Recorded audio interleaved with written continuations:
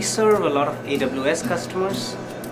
We help them architect their AWS applications for performance, high availability, and scalability.